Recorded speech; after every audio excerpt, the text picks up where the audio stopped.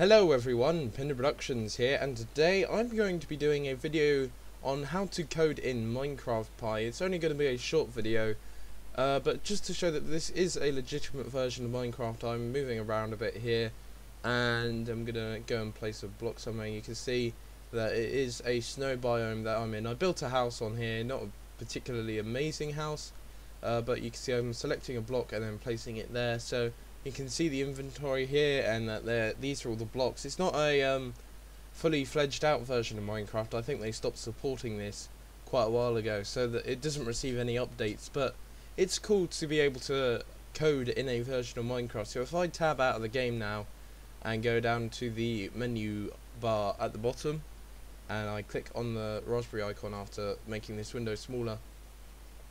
So if I go down to the Raspberry Pi icon here and go to programming, Python 3 is how you will code this, and then once that opens, I'll file and open.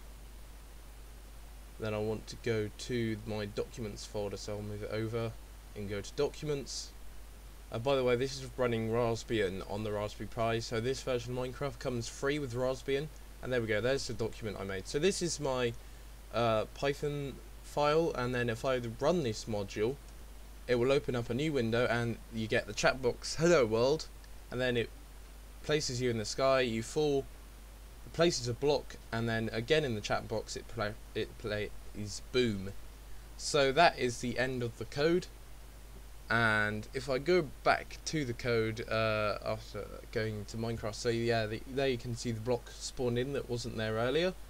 And if I go back to Python, I'm going to close this window, and you can see the code. So we import Minecraft using this line of text up here, and then I also import time on the line below. So you can see the MC create, that's how you get Minecraft in and you're able to control Minecraft.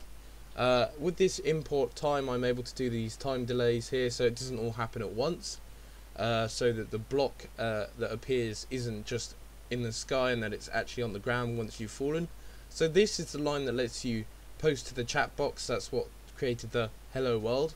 Then this gets your player position, the XYZ equals MC.player, and then MC.player set position XY plus 100, so you're 100 blocks higher than you are currently, and then Z's the same, so you'd put plus or minus for it for whichever way you want. I suppose you could go -3 blocks and you'd appear inside the house, and then again you get your player's position and you set a block at your player's position. So that's it. And then the 1 is the identification of the block. I don't know any other block identifications. And then finally we have the final post to chat. So if you want to do different blocks, like a block of gold, you'll need the other identification for the blocks. You can place more complicated block structures. I'm just running the program here again. You can see how it's running, and then the block, well, there's already a block there, so I don't know if it placed another one. No, just one there. Okay, so that is the end of this video. I hope you enjoyed it. If you did, give it a like, comment below, subscribe to the channel if you're new, and I will see you next time. Bye.